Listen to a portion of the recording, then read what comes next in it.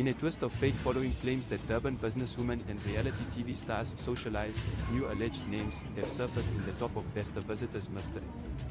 A list of visitors' names from the prison's records indicates that actress and singer Ngema is purportedly the visitor in question.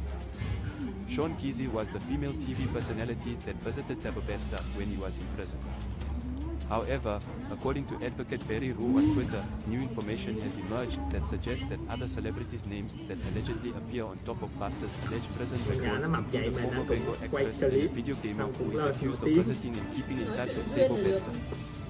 Roo then goes on to say that Thomas Kumito is another person who is allegedly in contact with Thabo. According to Thabo Bester's recorded list of visitors, the famous woman who used to visit him in prison is former event actress Byron Dame.